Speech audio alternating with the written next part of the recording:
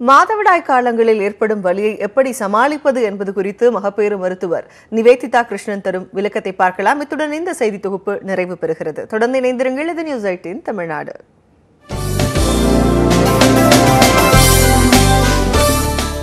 பெண்களுக்கு மாதவிடாய் வயசுக்கு வந்ததிலிருந்து தீட்டு நிற்கிற வரைக்கும் மாதம் வரக்கூடிய ஒரு விஷயம்.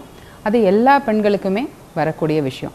இதில் பார்த்திங்கன்னா நார்மல் எது ஃபஸ்ட்டு நார்மல் அப்படின்னா 3 to 5 நாட்களுக்கு மாதவிடாய் வர்றது. ஒரு மைல்டான வலி, அது கொஞ்சம் பெயின் இருக்கும்.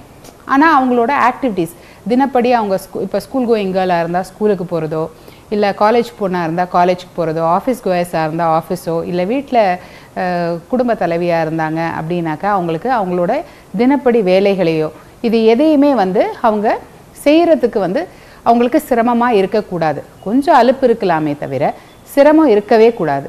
இதுதான் நார்மலான மாதவிடாய். சரிங்களா? அதில் பார்த்திங்கன்னா 3 to 5 நாளைக்கு பீரியட்ஸ் நார்மலாக போகிறது.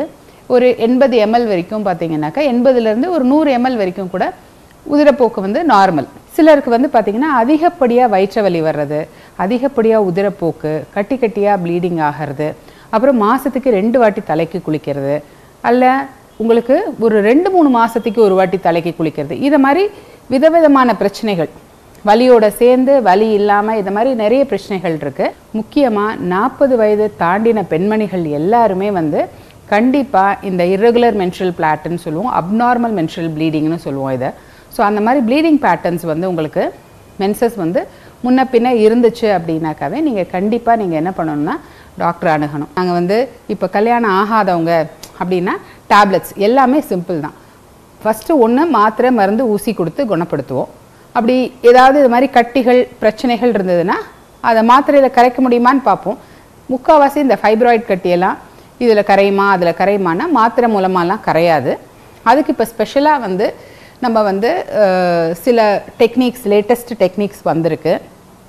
அந்த மாதிரி மெத்தட்ஸ் வச்சு நாங்கள் அந்த ஃபைப்ராய்ட் கட்டிகளை சுருக்குவோம். மாத்திரை மூலமாக சுருக்க முடியும். கட்டியை குறைச்சி அந்த சைஸை நாங்கள் சின்னது பண்ணி ஆப்ரேட் பண்ணி, நிறைய பேருக்கு குழந்தை இல்லை அப்படிங்கிற பிரச்சனையோடு சேர்த்து வருவாங்க. இந்த பெயினோட சேர்த்து அவங்களுக்கு இந்த கட்டிகளை தனிப்பட்ட முறையில் ஸ்பெஷல் டெக்னிக் மூலமாக, லேசர் கீஹோல் சர்ஜரி மூலமாக, மயோமெக்டமி அப்படின்னு சொல்லுவோம், அதன் மூலமாக நாங்கள் அப்ரூவப்படுத்துகிறோம். எண்டோமெட்ரியோசிஸ்ங்கிற கண்டிஷனுக்கு ஃபுல்லாக கர்ப்பப்பையை சுற்றி ஃபுல்லாக உங்களுக்கு பார்த்தீங்கன்னாக்கா அப்படியே குட்டி குட்டி குட்டி குட்டி குட்டியாக அங்கங்கே கட்டிகள் மாதிரி அப்படியே ஒன்றோட ஒன்று பிசின் மாதிரி ஓட்டிகிட்ருக்கோம். அந்த கண்டிஷன் பேர் தான் எண்டோமெட்ரியோசிஸ்னு. அது உள்ளுக்குள்ளார லைட் ப்ளீடிங் ஆகும் கர்ப்பப்பை சுற்றி. அப்போ பீரியட்ஸ் டைமில் ரொம்ப பெயின் இருக்கும். ஸோ அப்போ என்ன பண்ணுவோன்னா அந்த இடத்துல போயிட்டு அந்த இது எல்லாத்தையும் நாங்கள் கிளியரன்ஸ் பண்ணி கொடுத்துருவோம். அதுவும் லேப்ரோஸ்கோபிக் சர்ஜரி மூலமாக. இப்போ கீஹோல் சர்ஜரி காலையில் போயிட்டு ஈவினிங் வீட்டுக்கு வந்துடுறோம். இது மாதிரி சிம்பிளாகவே உங்களுக்கு அந்த பெயினில் நீங்கள் லைஃப் லாங் சஃபர் ஆகிக்கிட்டு இருக்க வேண்டாம், பயப்பட வேண்டாம்.